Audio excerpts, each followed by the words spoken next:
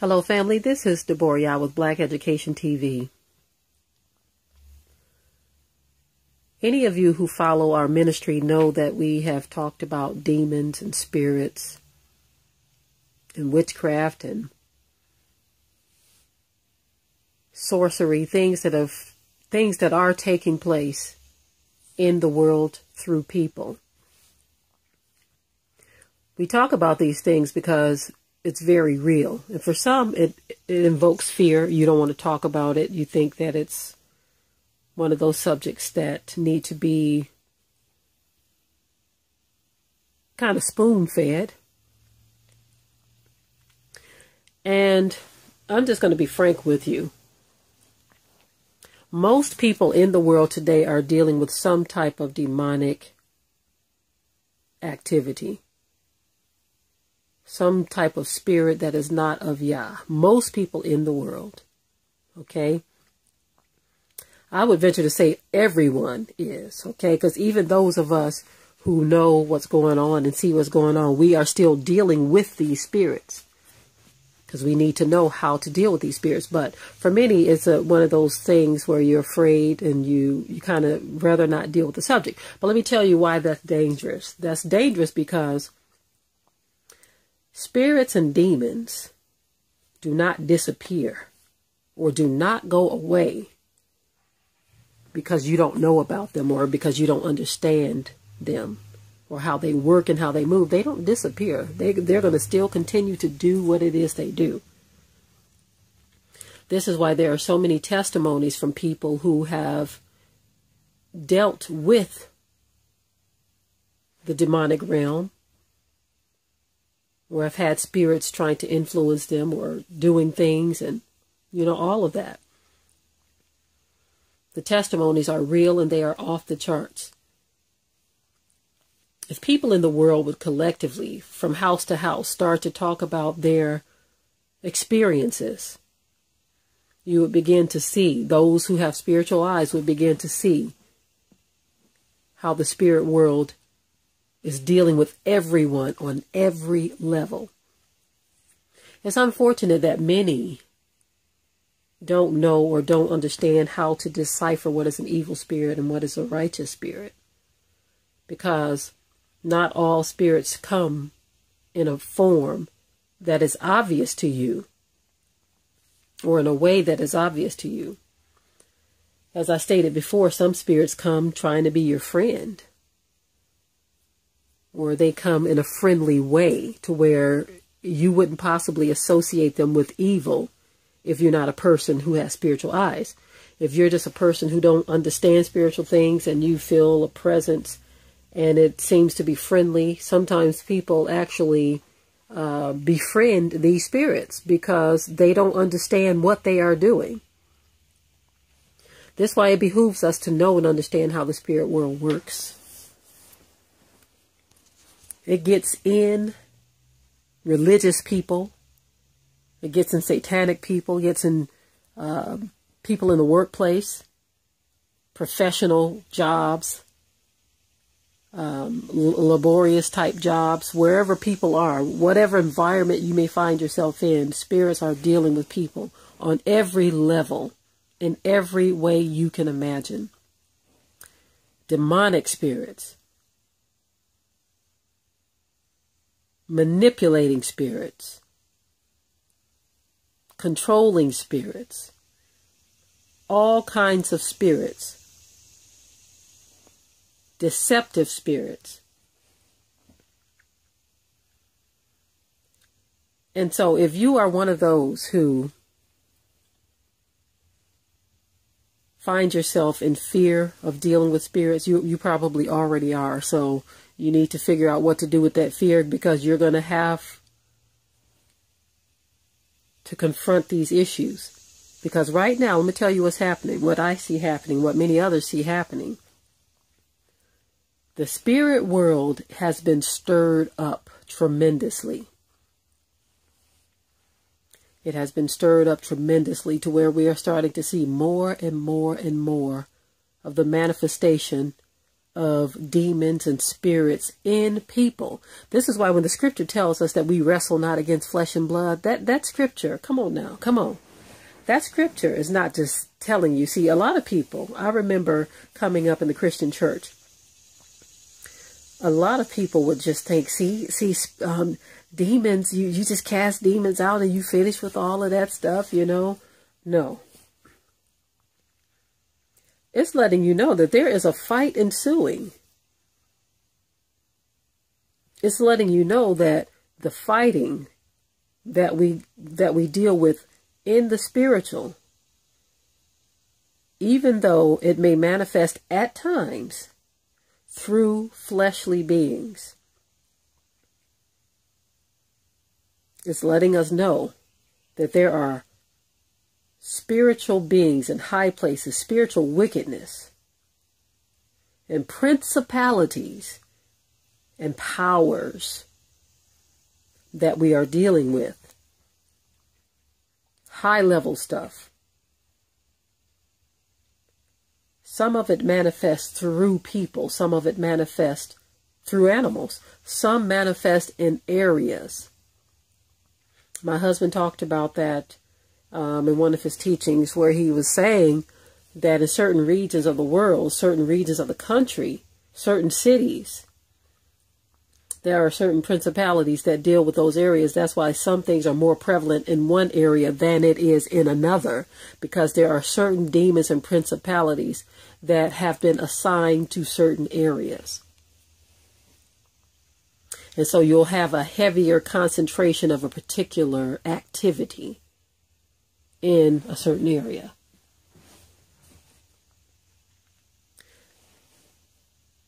This is why understanding what is happening in this world, in the spirit world, in the spirit realm, is very important.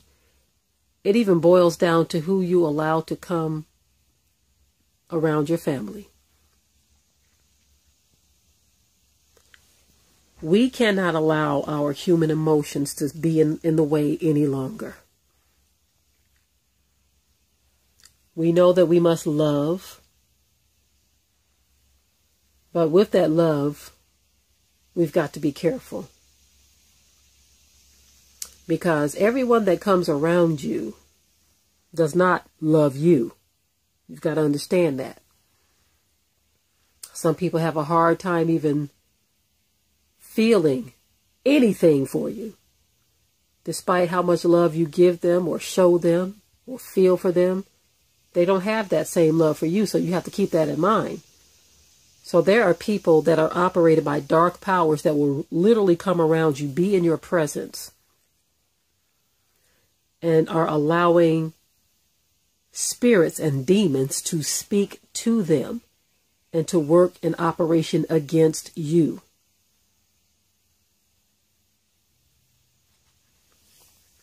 Understand what I'm saying, family? There are people who will literally come around you and are working against you or feel nothing for you because they are being controlled by spirits. There's a Christian minister named Kevin Ewing. He's here on YouTube. There was a sister who referred this brother to me. Very powerful teachings. After we had shared some of the messages from Destined Ministries, because he also has a very powerful series dealing with witchcraft, where he's talking about witchcraft and how it works in people. Very powerful series.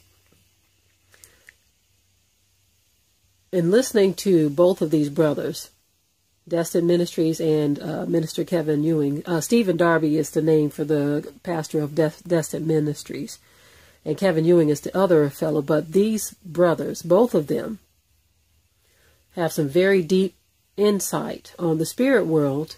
And I would say to any of you, you just got to put that whole Christian thing out of your mind. Don't allow that to keep you from the truth. Because I'm going to tell you right now, a lot of these so-called Hebrew Israelites don't know anything about spiritual warfare, how to deal with demons.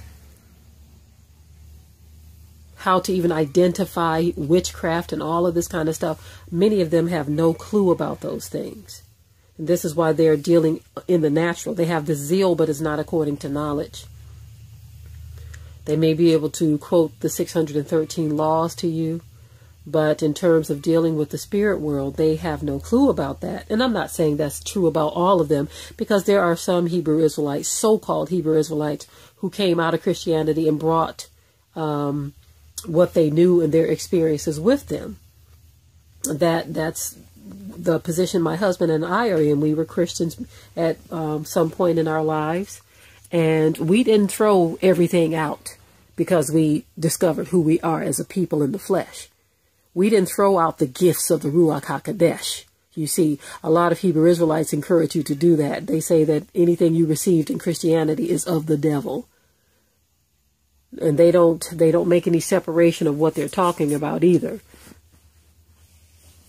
We've known Hebrew Israelites that have said speaking in tongues is of the devil. They don't believe that healing is taking place in this day and time. I mean, we've heard so much nonsense coming out of these religious groups. That's what I consider them to be. They're no different than any other religious group when you speak that type of rhetoric, which is clearly against the word.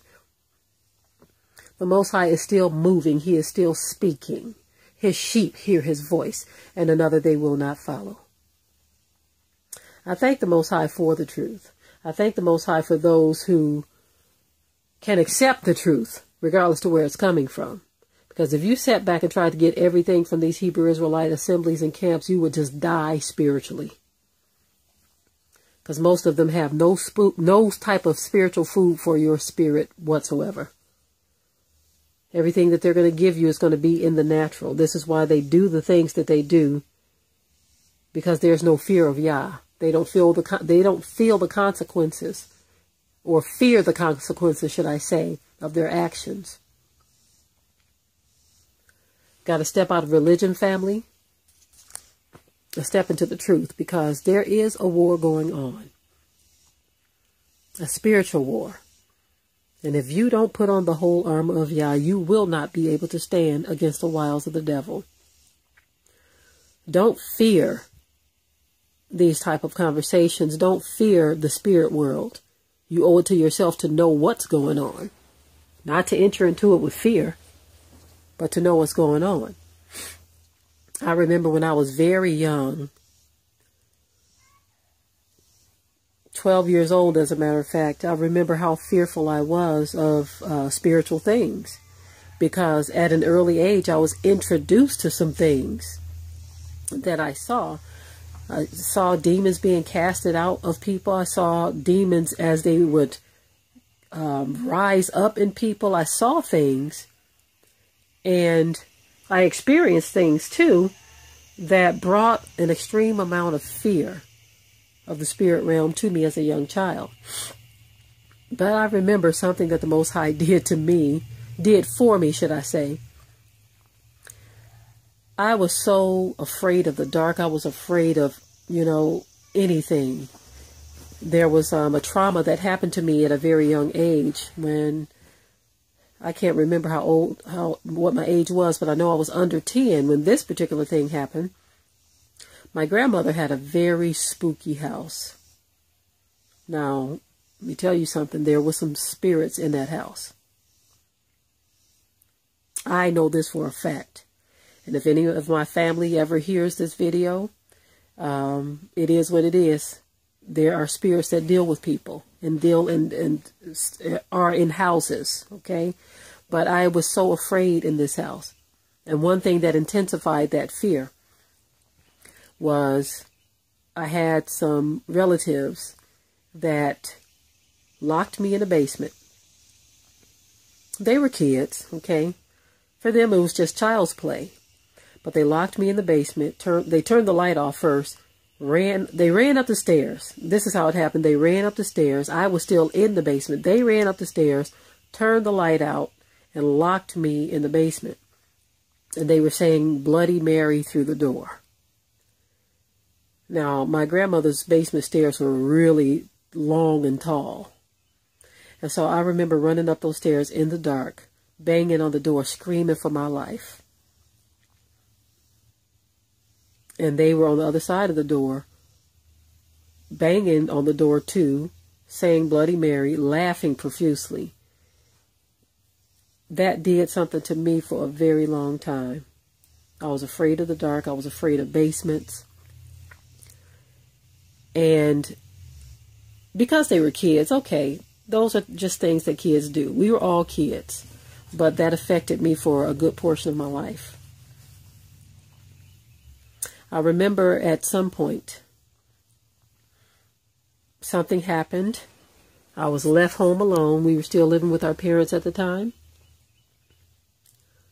And I said, I'm going to face this fear. I was in the house. It was daylight. And for some reason, everybody was gone. My mother, my stepfather, my sister, my brother. And it was rare that everyone in the house would be gone. I was the only one at home. And I was scared out of my wits. That fear had taken a hold of me so bad to where I was literally sitting in torment in broad daylight. And so, even though I was young, I heard the voice of the Most High say to me, to tell me what to do. And I had never ever heard anyone else say this before, so this is why I know this was the Most High. I was instructed to open the front door and to open the kitchen window, which was at the back of the house. And I was instructed to tell the spirits to leave, get out of this house. Now, I was a teenager. And like I said, I never heard anyone teach on this or do anything of the sort or say anything of the sort. But I do remember this one thing. There was a sister who went to our church. We would go to her house and she had this plaque on her wall. And it said something about the devil is laughing at you. And it showed this creature rolling on the ground, like holding his belly, laughing. Ah, ha, ha, ha, ha, ha. That's what the image depicted. And so I remember that day being in the house by myself. I remember that image came into my mind. And it's like, it upset me that the devil was laughing at me. And so when I opened up that front door and that back kitchen window, and I did what the Most High instructed me to do, it's like my fear left. It's like I just politely, I didn't scream, holler, spit, do none of that stuff that they do in the churches. No hickamoshia, nothing of the sort. I just said, I command you to leave.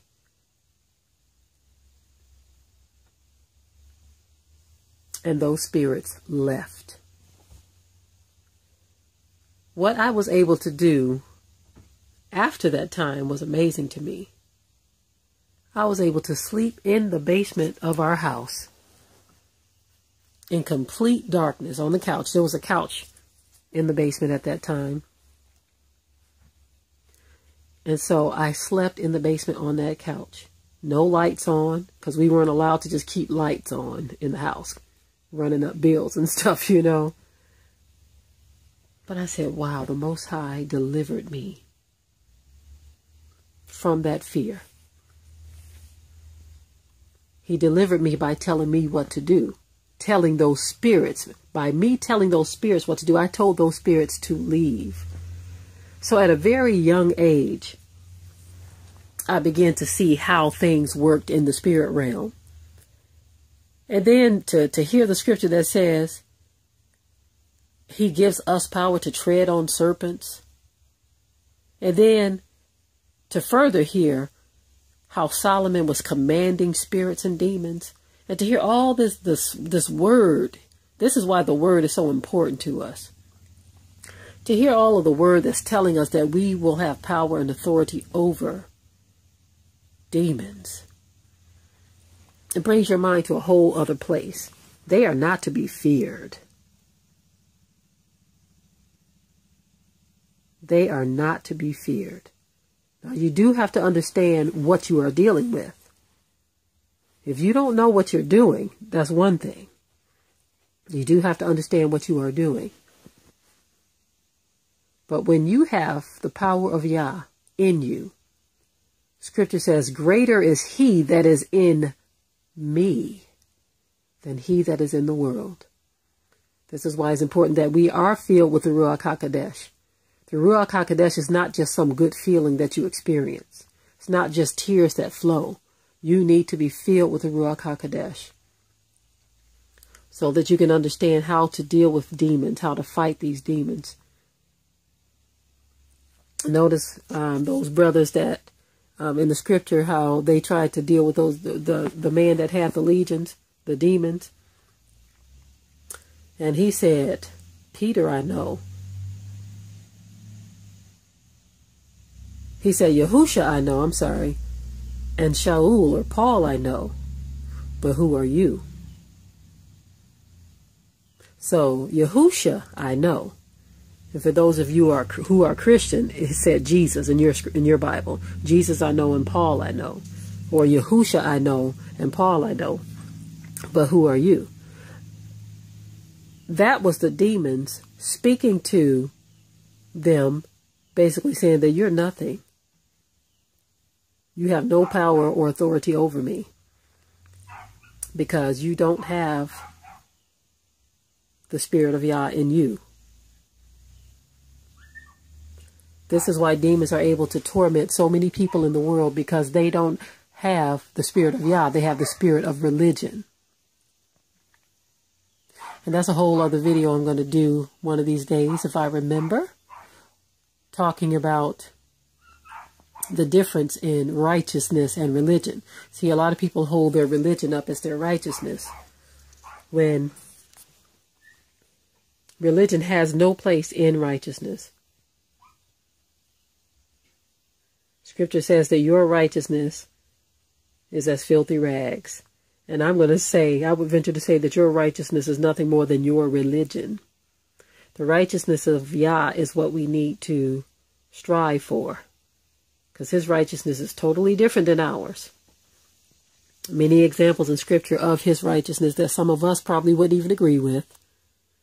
But anyway, I'm going to go ahead and close this video out, family. I want you to look up the videos dealing with witchcraft, demonic presences. One particular video that I like that Pastor Kevin Ewing did was the monitoring spirits. I have some stories that I can share dealing with monitoring spirits. Some definite stories that I can share. And many of you probably have similar stories. Like I said, some of us can see what's going on in the spirit world. Some of us are blind to it because we're so caught up in this flesh world. I don't despise the experiences that we've had, because they've brought us to a different level of spiritual warfare. I thank Yah for the things that he has shown us and the things that he has confirmed to us through other people, such as Brother Kevin Ewing and the brother at Destined Ministries. A lot of Hebrew Israelites can't even receive this type of truth coming from these brothers because they are so religious. And they think that their learning of the Torah is going to save them and deliver them out of these demonic attacks. No, it won't do a thing for you. Because many of them study the Torah and claim to live by it in its entirety, when that is a bald-faced lie. It's impossible in the land of your captivity to completely adhere to Torah, especially when there are things that we were only supposed to do in our land according to Torah. I'm going to go ahead and end this video out, family. Just wanted to get into this subject again and encourage you to go and find out what is going on in the spirit world. And with that, I will say shalom.